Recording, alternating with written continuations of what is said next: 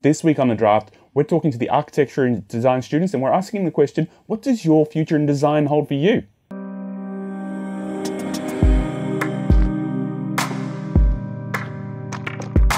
Welcome to The Draft by Vale Academy. I'm Scott Valentine and we're here to help hospitality entrepreneurs and the designers that serve them. And this week, we're speaking directly to the students. Recently, I gave a small talk at the University of Queensland and I wanted to give that talk to you. I put a lot of work into this talk, so I thought, hey, why not put it on The Draft? The talk was directed at students, and I thought to myself, as we always try and teach you, let's solve the problems of an end user. And this talk was supposed to be about, well, what's the problem an end user finds when I'm talking to a bunch of students? And a lot of the time, they're wondering, well, what the hell does my future in design, what does that look like? They don't know. And we can't predict the future, but I can take them through the process that we've been through and the learning curves and maybe offer a few shortcuts or insights for their future in design.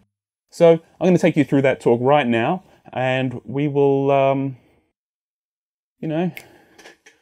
hope you like it. Yeah.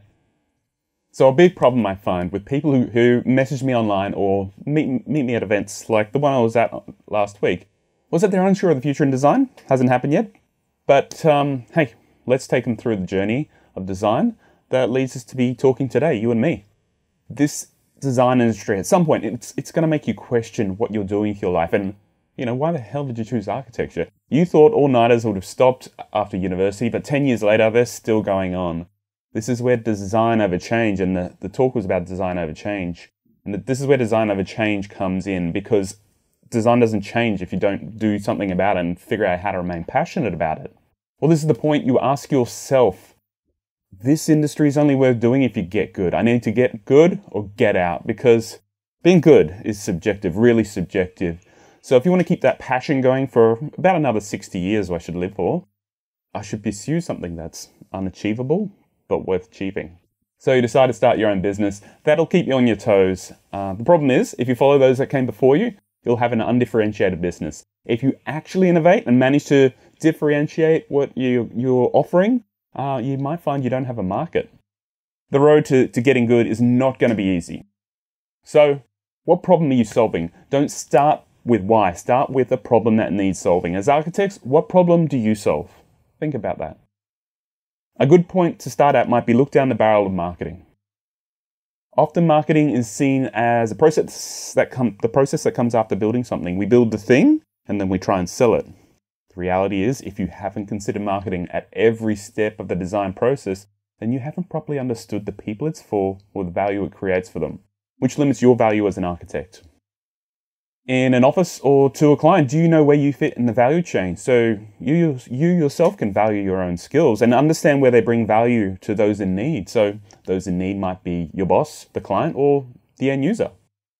You have value if you can give reassurance. Sounds simple, right? But the list of what gives reassurance is going to change dramatically based on the risk someone's taking on. You have value if you can help people achieve their goals, not just make a physical building, but achieve what they want out of that building or that investment. So is it status? Is it peace and tranquility? Is it profits? Is it productivity? Be the linchpin to their goals. Not the archy-wank nerd that talks about, I was interested in the interstitial spaces between the juxtaposition of elements creating submersive submission, blah, blah, blah, because you just devalued yourself. No one knows what you're talking about. They can't relate, and now they don't want to be a friend. Learn to take what you think as a design nerd and make it simple. Tell stories that engage people. Engage with people even. It's perfectly okay if you suck at doing that today, but in 10 years you're going to be amazing. Learn the art of words and the power of questions. Seek new approaches to architecture. Look to the niches within inside architecture. There's a lot of them. And then look outside to marketing, branding, web apps, graphic design, chefs, musicians, manufacturing, and all the industries around architecture. Then ask yourself, what ideas could I readapt to design to make it more valuable?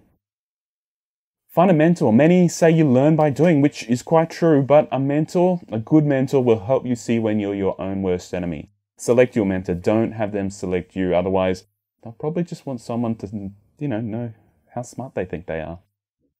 Listen to the naysayers. They kind of look like this guy. They'll either reveal their own fears through their negativity, or they'll highlight some problems you're facing that you never realized. In time, you'll learn how to filter out the negative mindset and take the valuable lessons. They're really going to annoy you, and they're going to make you doubt yourself, but just keep going. This question again, how many people have architecture problems? How many people have business problems? My early perceptions of architecture was about creating buildings, which is fair enough, it is. But when I zoomed out and reevaluated what was going on, I had a realization. Architecture is one potential solution to a client's business problem. So is staff training, websites, app flyers, planning, fashion, advertising, all that stuff is part of the business solution. So to solve a business problem, you need to solve an end user problem. An end user is a guest, it's a customer, it's a homeowner, it's an office worker, it's a puppy, it's a kitten. We design architecture for these end users. We call it user-centered design. It's about understanding the psychology, the wants, the needs, the mindset behind the problems being solved and solving them. Solving those problems with built space, food service, drinks, and hospitable people. If you solve a user problem, you'll solve a business problem. So what causes the problems that you're solving? People want to be recognized. They want to be validated, valued, and most of all, they want to be loved. Designed for their needs, designed to bring them joy, surprise, mystery, and even fear and uncertainty at times. You are the puppeteer to their emotional strings. You can program the way they see the world. So this has been our journey of discovery and questioning everything we know about architecture and design. And it's been very little to do with actually designing anything and everything to do with the way we think about design and how that directs our approach to design. So join us, keep following the draft. We've had quite an impact in 1 year, and now we're coming up to 2 years, and we're still having an impact because you're watching today. And just follow along this journey because this has been one hell of a ride, completely experimental, and all about doing things very differently to those that came before us. So keep paying attention to the draft, and we'll be back next week with another episode to help you as a designer or a hospitality entrepreneur. Thanks.